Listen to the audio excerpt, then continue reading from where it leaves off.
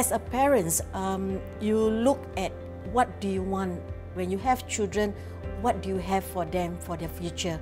So when my 3 boys does not make it in school, what are they going to do next? Fortunately, MOE come up with this ITE. As far as ITE is concerned, those were the days in my time it's called It's the End. I want to prove people are wrong. That's also a challenge for Ariel, where she was an express student, the smartest of all 3, but she didn't perform. It was very disappointing. The courses that she eligible wasn't her passion, and I give her a choice. All my children, I give them a choice. You have A, B, and C. You decide which one you want.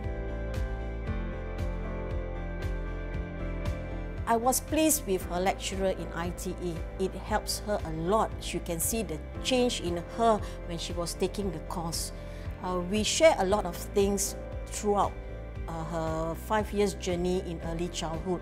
Her passion with children, especially in her field, I can see her strength, the way she handles the children, the way she have worked with a few organizations.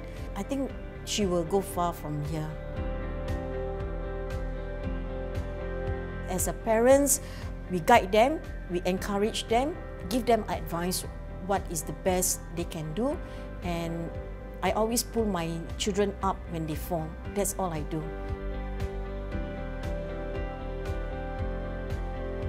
I want my children to be happy, and happiness is always have to be shared with people. So now she's sharing it with her children. So this is something I'm very proud of.